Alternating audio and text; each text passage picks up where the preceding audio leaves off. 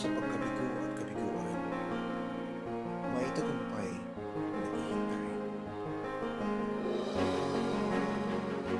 Mahirap ang mabigo kahit sa ang anggulo umanito o simulan. Ito ay isang bagay na hindi pwedeng iwasan sa iyong buhay. Dito rin napatunayan ang galing ng isang tao. Kung paano siya umahangin mula sa malungkot na kapananan ng buhay.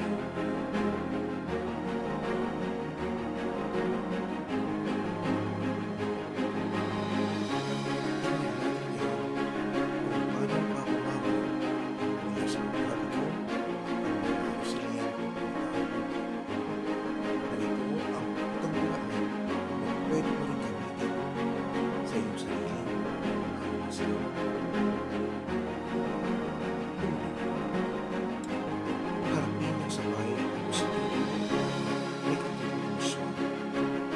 Kadalasan, naririnig natin sa mga payo ng kaibigan kung tayo ay nabigo ay ganito.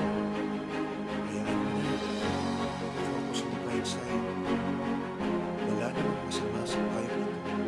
Ngunit, kung isasantabi ang katotohanan ng sakit sa damdamin ito. Ang tamang pagtalima ay tanggapin na nalulungkot ka, ngunit kasabay ang pagtingin sa mga positibong bagay na pwede mong gawin. Pangalawa, tingnan ang kahalagahan ng pagkabigo.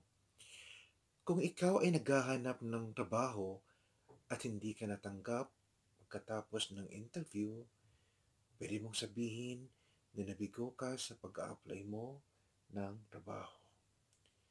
Ngunit, pwede mo ring sabihin na nagtagumpay ka upang malaman ang mga tamang bagay na pwede mong gawin sa susunod na job interview. Si Thomas Edison ay nagkamali ng 10,000 beses bago niya nadiskubre ang light bulb.